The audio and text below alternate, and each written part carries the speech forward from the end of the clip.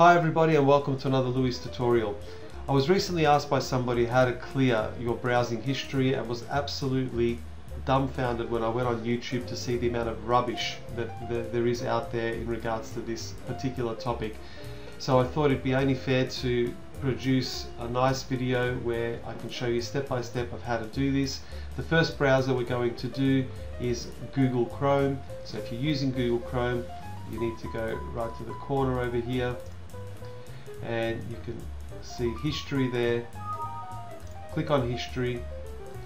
Right at the top you will have clear browsing data. Now here be very careful, because if you have passwords saved I like my password saved because I like to make sure that every time I go into an account that I frequently visit, I don't have to keep putting in the password every time. Other people are a little bit more security conscious, so you would tick that if you want to delete passwords as well. Autofill data as well. If you don't want to delete things like autofill data, meaning that if you're filling out addresses and things like that, it's better to keep that unticked, otherwise you will delete that as well.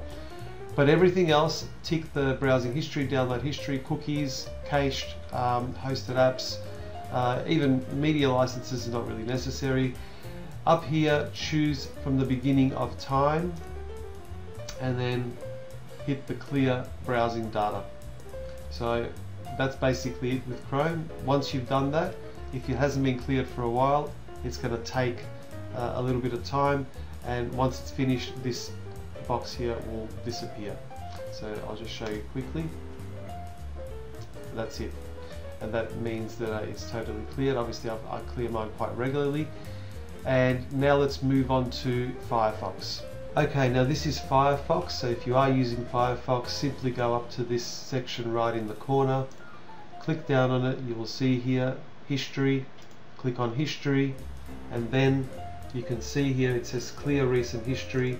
You'll get this dialog box pop up. Once again, choose what you want. Form and history, form and search history I don't usually delete, because if I'm typing in certain addresses again, I like them to come up automatically. I leave my active logins, meaning passwords and things like that, but it's up to you what you want to select here with what you want to clear. Browsing and download history, you need to check this, otherwise certain websites that you've been going on that might have changed will not be changing on your browser no matter how many times you go on there until this is cleared. So you click on the clear now, and that's it. Once that disappears, it's been cleared. Now we'll move on to my least favorite browser, and that is Internet Explorer.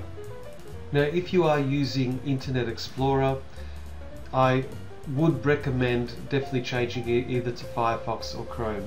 Internet Explorer is just not as sturdy and not as fast as the other browsers, and I really haven't used it for more than probably 5 years now, maybe even longer than that.